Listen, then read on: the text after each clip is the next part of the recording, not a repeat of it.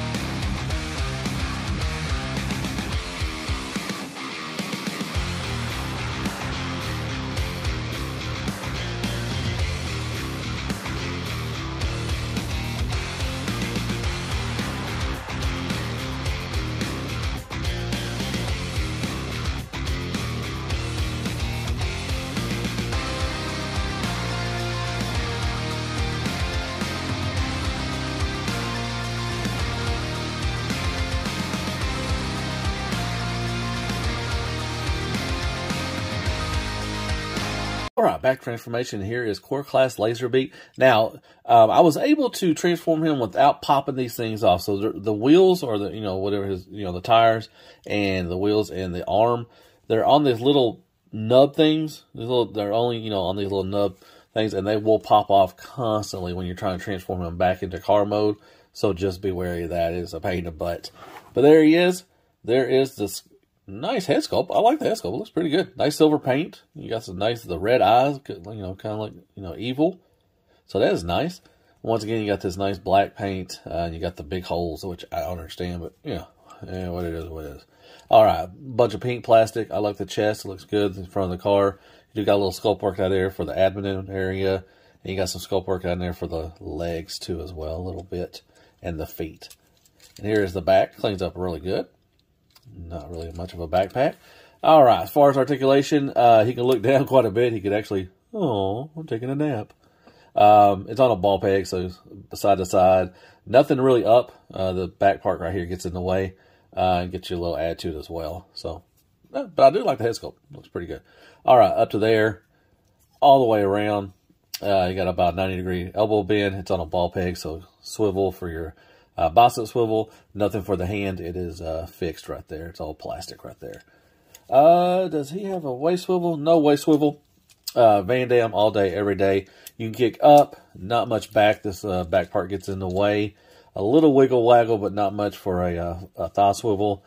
You do get not 90-degree knee bend, but about right there. It is tight. Be careful. Only thing you get is a toe tilt up. No rocker. A little wiggle waggle, but nothing like that. Nothing special. With the weapon, you can store it back here just like you did in car mode. You just tab it in there like that if you want to do that. And he can hold it. And he just kind of does the cover thing, with the what Bumblebee does with that. So kind of looks like it's covering his hand and all that stuff. So there you go. Pew, pew, pew. Awesome. All right. Well, not much to him. There is Core Class Laserbeak in his bot mode. There's Tits McGee Wreck Guard. You got Side Swipe. And then you got Core Class Optimus Prime and G2 Megatron for some scale. And Crappergonic, Crappy Toilet Paper, Carmex, AAA Battery, Care Bears, Kicker, and Squeaks for more scale.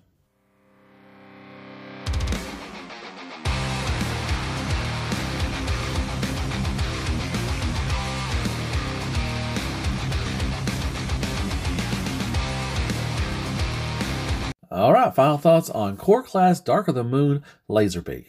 Hey, he's fine. I mean, definitely not one of my favorites of the Core Class. Love the car mode. Looks really good. Hate that, the 4 little big old holes in the, front of him.